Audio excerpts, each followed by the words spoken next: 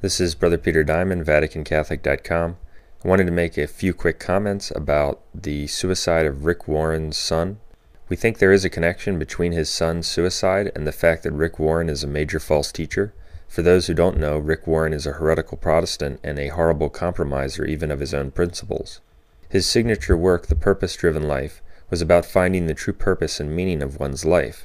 Yet his son, the one in his own family, exemplified exactly the opposite, finding so little meaning or purpose in life that he chose to end his own. God allows things like that to happen to major false teachers as additional examples that at the end of the road, their message is bankrupt, false, and leads to destruction. This is especially true with someone as well-known and influential as Warren.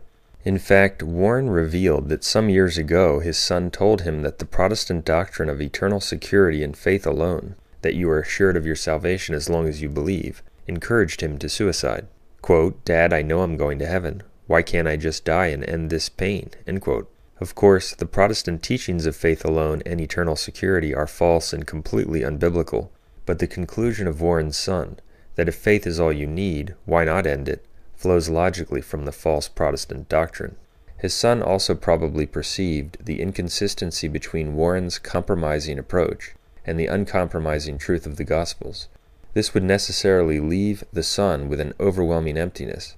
For if even Christ's truths must be accommodated to the world, as his dad's approach indicates, then what is sure, solid, and immutable?